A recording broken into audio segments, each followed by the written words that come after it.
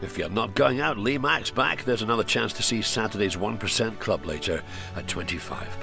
First on STV, Monday's late news. It's just gone 10:05. Almost 28 hours on strike, and nurses say there could be more action.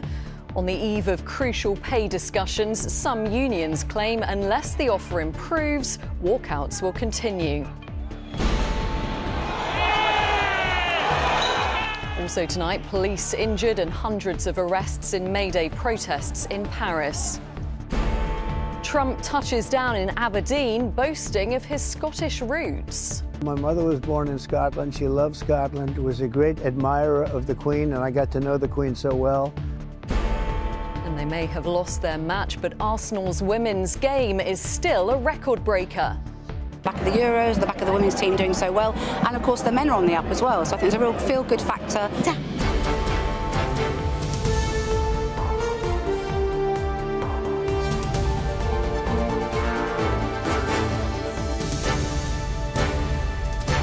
This is ITV News with Kylie Pentelow. Good evening. At midnight tonight, nurses in England will bring to an end strike action that they've described as their biggest yet. For the first time, critical services like A&E and chemotherapy have been disrupted. The Royal College of Nursing has warned that they're planning future walkouts and urged the government to get round the table immediately. But the government says the action is premature, as there's a meeting with wider unions tomorrow. Harry Horton reports. Across England today, nurses have once again walked off the front line and onto the picket line. Some health unions have accepted the government's latest pay offer, but those still striking say poor paying conditions mean they have to keep up their fight. They just can't keep going on giving their goodwill anymore because they don't have anything left to give. Do you think there's enough determination to keep striking until you get this better pay deal? I think so, yeah. Every single day that I go to work, I worry about patient safety, and I worry that people are not in an environment where we can look after them properly. Members of the Royal College of Nursing walked out last night and will strike until midnight tonight. Nurses who work in intensive care, A&E and cancer care will be among those striking, but some exemptions are in place for critical care. Unite members at some ambulance services are also striking today and tomorrow. Ministers say today's strikes will be incredibly disruptive and will do little to help the 7 million NHS patients waiting for treatment. Ron Flewitt has a lung condition and has been waiting almost 2 years for a transplant. Every day I wake up, we think we're going to get the phone call. So today, are we going to get that phone call? I just don't know. You're in limbo. You don't know what your life holds, and it is in the hands of obviously the donors and the doctors and nurses. Union leaders say they're prepared to strike until the end of the year. And that's really unfortunate that we may have to do that and push these people onto picket lines to then. But we can actually draw them to a close very quickly if the Secretary of State and this government does the decent thing for nursing staff and pays them a decent wage. Tomorrow, unions, employers and the government will discuss the latest pay offer, but some in the NHS say unless the offer improves, disruption will continue. And Harry is here for more on this. So that big meeting tomorrow then about pay for health workers, what are we expecting? Well, we're expecting a majority of unions to accept that pay offer from government. And if that happens, the government will be able to implement it, which will affect most NHS staff on these contracts. And it's a 5% pay increase and a one-off payment for last year. Now, this doesn't mean that other strikes won't go ahead. And in fact, tonight, the RCN General Secretary, Pat Cullen's been really clear. She said that other unions accepting this deal doesn't alter the dispute that her union is having with the government. But if you look at the pictures of picket lines today, and I visited a few, they did appear to be smaller than picket lines we saw earlier this year. And I think what the government is hoping is that if they can implement this latest pay deal, some nurses will start to see that extra money in their pay packets, and they hope that will dampen enthusiasm for further strikes going forward. OK, Harry, thank you. Almost 2,200 people, British nationals and Sudanese doctors working in the NHS, have now been evacuated from Sudan on military planes. As fighting continues, despite a truce, Britons in the country were told to travel to Port Sudan, where 2 additional flights were arranged today. The UN has warned that the country is at a humanitarian breaking point. And First Republic has become the 3rd major American bank to collapse this year. JP Morgan have taken over the bank following a deal brokered by the regulators.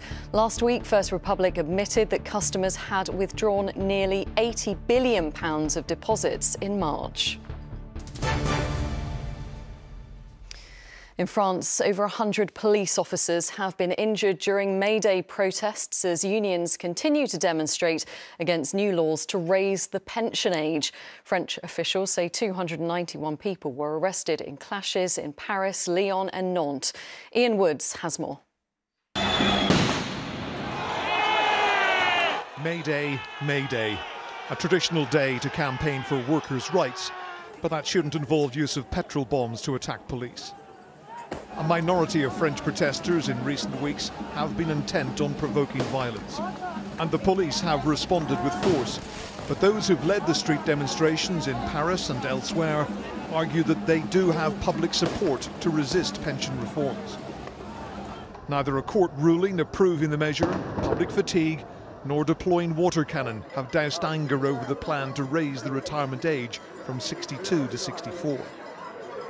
President Emmanuel Macron argues the country can't afford not to, but he pushed the law through without a parliamentary vote, inflaming opposition further.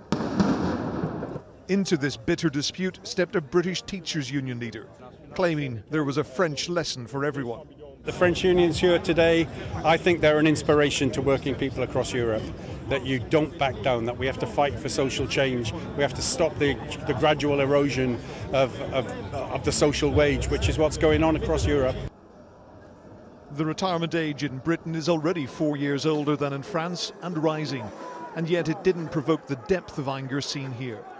The protests have drawn hundreds of thousands of people and have been going on for months. Neither they nor the president seem willing to back down. Ian Woods, ITV News. Here, police have recovered a body after searching for a teenager who went missing while playing in a river with friends. A group of 5 teenagers were in the River Thames near Lechlade on Thames in Gloucestershire on Sunday night when one failed to resurface. Police were called at around 10 p.m. and the sad discovery was made after extensive searches today. The death is not being treated as suspicious. A man who was stabbed to death during a serious altercation near a nightclub in Cornwall has been named. Michael Allen was killed and 7 other people suffered stab wounds in an attack close to the Eclipse nightclub in Bodmin on Sunday. His family said he was a much-loved son. A 24-year-old man has been arrested. Donald Trump touched down in Scotland this morning, saying it was great to be home. The former president, whose mother is from the Isle of Lewis, is visiting his golf resorts in Scotland and Ireland.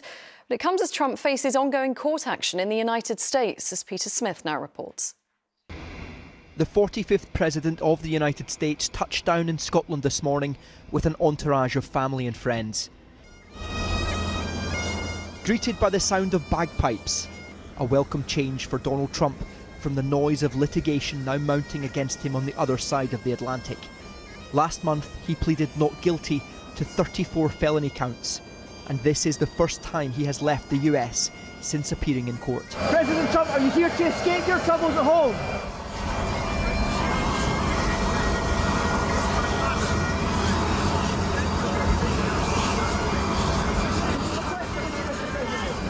Great to be home, he says here, due to his Scottish mother and owning 2 Scottish golf courses. But as the red carpet was rolled up and his motorcade rolled out, it is no secret this is a man who craves the power of the presidency and badly wants to call the White House home once again, if he is allowed to run. The last time Donald Trump was in the UK in 2019, he was still US President. He now lands here in the northeast of Scotland as the only US president in history to be facing criminal charges. Today his lawyers filed for a mistrial in one of his pending court cases In a civil action in which he is accused of rape and defamation, an 18-page letter has accused the judge of being biased against Donald Trump. That request for a mistrial was swiftly denied. President Trump has now arrived at his many estate golf links. His Scottish courses lost almost £4.5 million in year 2021. But today, in footage from his own media team, he announced work will begin on a new course here, named after his mother. She loved Scotland, was a great admirer of the Queen, and I got to know the Queen so well. But President Trump will not be staying for the King's coronation. He hasn't been invited. Instead, he's leaving for Ireland, where he also owns a golf course. Peter Smith, ITV News, Aberdeenshire. It's been a landmark day for women's football. 60,000 fans packed out Arsenal's Emirates Stadium in London earlier this evening for their Champions League semi-final clash against German team Wolfsburg. Now, the match may not have gone the Gunners' way, but it was still a moment to celebrate. Chris Scudder was watching. Another landmark day for women's football, the highest ever crowd for a club match in England.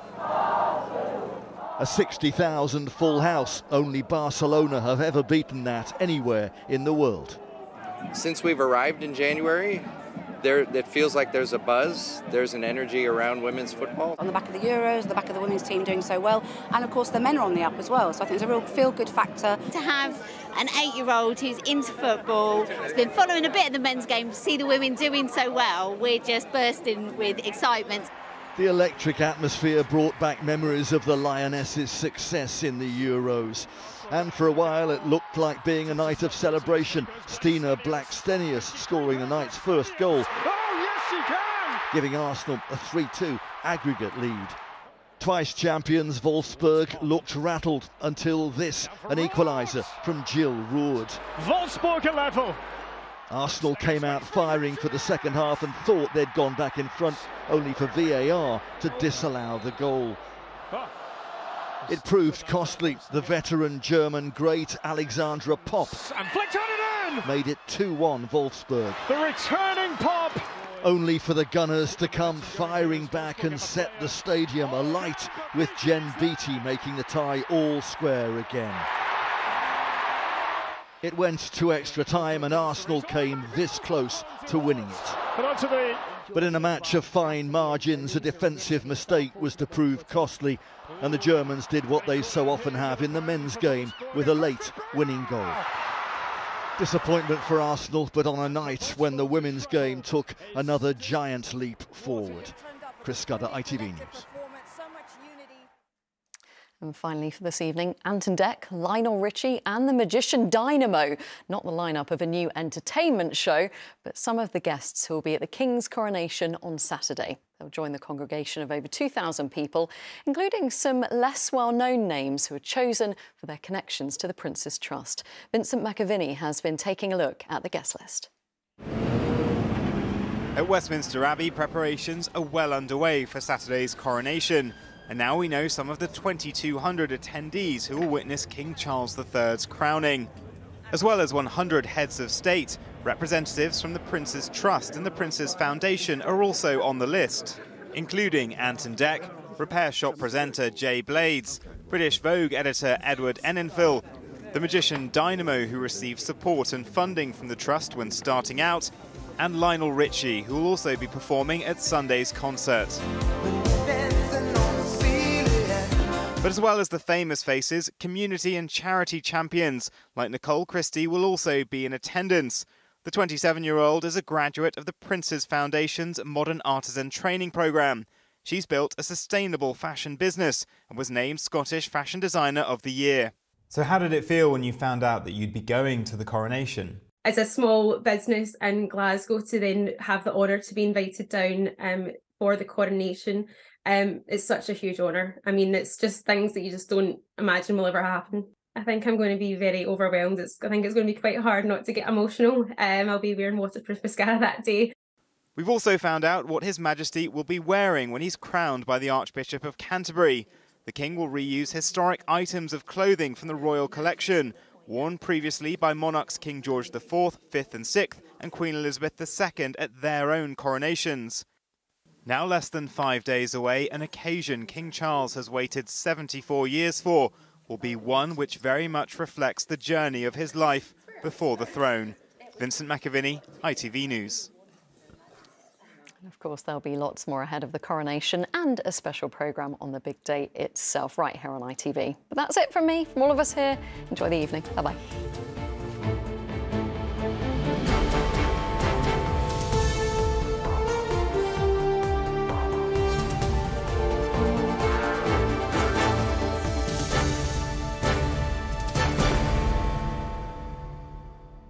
The warm weather continues, so why not squeeze the most out of the